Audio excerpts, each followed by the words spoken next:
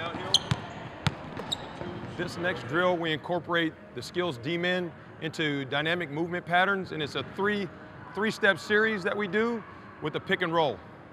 For our pick and roll series, the first in our series is a downhill push counter into a pocket jump shot. Take him down, push through. 1, 2.